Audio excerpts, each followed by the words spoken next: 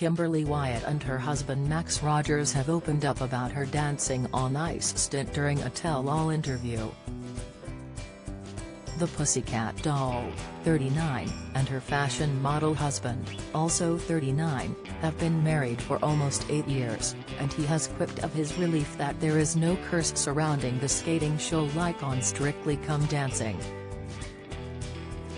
When quizzed by the Sunday Mirror's Notebook magazine if he was relieved about the lack of curse, he said, "Yeah, I'd have been snooping at every training session if it was Strictly.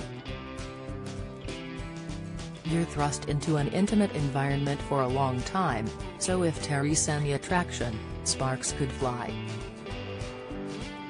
However, he is a believer that Kimberly is immune to that kind of thing where she has danced all of her life, and doesn't think it would pose much of a challenge to them as a couple.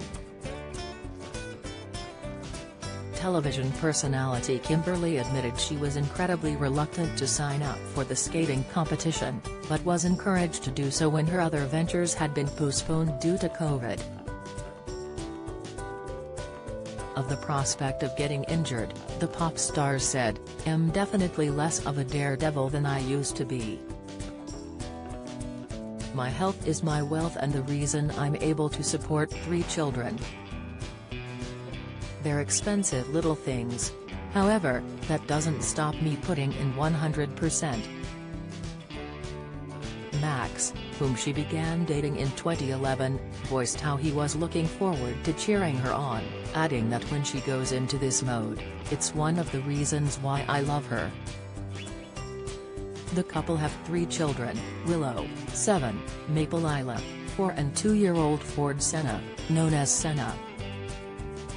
Following the birth of their son in October 2019, they made the decision to undergo procedures to prevent them from expanding their brood.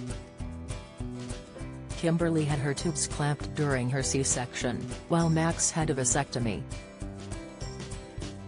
By having more, we were adding to the population, so when Senna, the little surprise, came about it made me realize we didn't want to have any more children," she admitted.